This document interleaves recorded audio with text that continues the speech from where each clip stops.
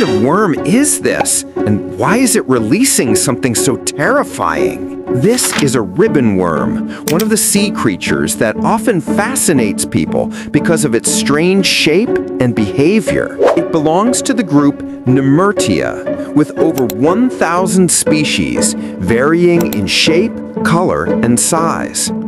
Some are only a few millimeters long, but others can reach over 30 meters.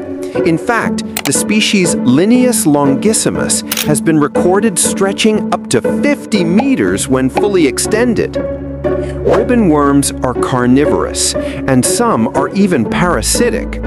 One well-known parasitic species is Nemertea's erons, which attaches itself to Dungeness crabs and can destroy their eggs.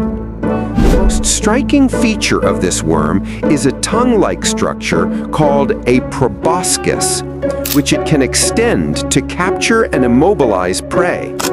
Some species have a single proboscis, while others have branched ones, like the one seen in this video.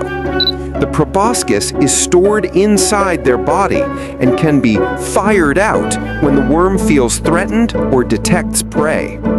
Some ribbon worm species even contain neurotoxic venom in their proboscis,